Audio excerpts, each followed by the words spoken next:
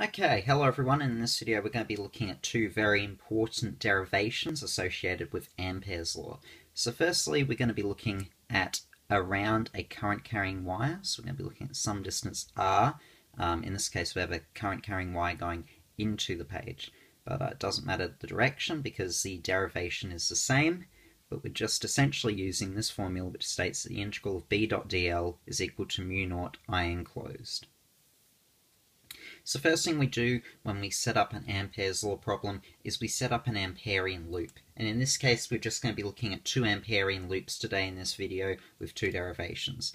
So essentially for this Amperian loop we are setting up a circle at some radius r from the current carrying wire, and it's essentially a set of equidistant points from the current carrying wire. So it's going to be a circle of radius r. So now what we need to do is consider the angular separation between b and dl, because we've got a cross product in the integral. So of course remember a cross product of b dot dl is simply equal to b dl cos theta. So by considering the angular separation we know that both are going to be tangential to the circle at any given instant, and consequently we end up with both of them having an angular separation of 0 degrees between the two. So if I just move this here, we can then hence write b dl cos theta, and then because the cos of 0 is equal to 1, we just end up with the integral of b dl. Now as all the points on the Amperian loop are the same distance r, the magnetic field is equivalent at any point on the loop, our Amperian loop that we set up before, and consequently we can factor out b as being a constant. The magnetic field is constant at any point on that Amperian loop, so we take it outside of the integral. Consequently, we end up with b integral dl equals mu naught, which is the permeability constant of 4 pi times 10 to the negative 7, I enclosed, where I enclosed is the enclosed current. Then we integrate over dl. In this case we've got a circle, so when we're integrating dl we're obviously going to end up with 2 pi r. And from there we just rearrange by bringing 2 pi r into the denominator on the right hand side, and we've got an expression for b at some distance r with a current carrying wire when we're outside of that current carrying wire. And of course, just to remind you, the constant mu naught is 4 pi times 10 to the negative 7 in terms of its magnitude. So that's how we go about deriving for some distance, little r, what's going on. So now we consider inside a current carrying wire. This time we need to consider two things. We need to consider little r as being the radius of our Amperian loop, which is somewhere inside this current carrying wire, which is the full circle. The non-dotted circle is our actual wire, and that has a radius of capital R, our wire. So what we do is we consider I as being the current through the entire wire, and then we consider I enclosed as being the current inside the Amperian loop. So now what we're going to do here is we're going to make an assumption that the current density is uniform across the entire wire. Otherwise the calculation gets a little bit messy. We have to introduce things like current density, but in this case we're just going to be looking at a straightforward general case where we assume that it's a constant, nice flow, the uniform flow throughout the entire wire. And as such, I enclosed is just a fraction of total I.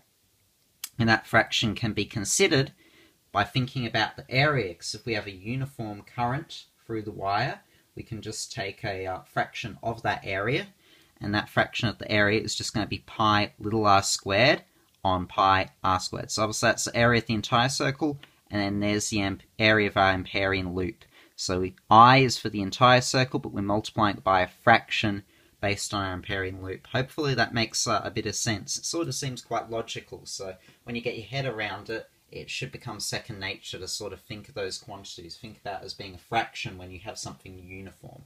But again, maybe you might need to consider this concept by watching the video again if necessary, but that is a really good step we can take to make this a whole lot simpler than it would elsewise be by making that assumption. So as such, we can substitute in our value for I enclosed that we just found into the Ampere's law expression. The integral of b dot dl equals mu naught pi little r squared on pi big R squared I. B is constant again at any point on the Amperian loop because it's in a circle which represents a set of equidistant points. So what we do now is we simply do what we did before. We integrate over dl, and then we move it to the right hand side, which unfortunately looks like I've already skipped ahead of myself. That shouldn't be there yet.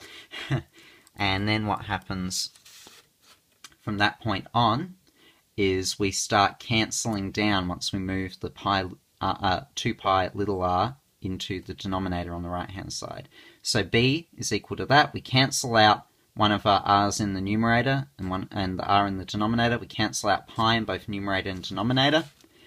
And then from there we're left with this expression, which is indeed a linear expression. It varies with r to the power of 1.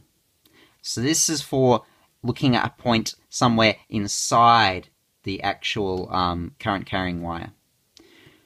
So if we plot a graph of this, of b against r, where r is the radius of our Amperian loop when it's a circle, we can see that inside, before we reach the radius of the wire, it's going to vary linearly, the magnetic field at some distance.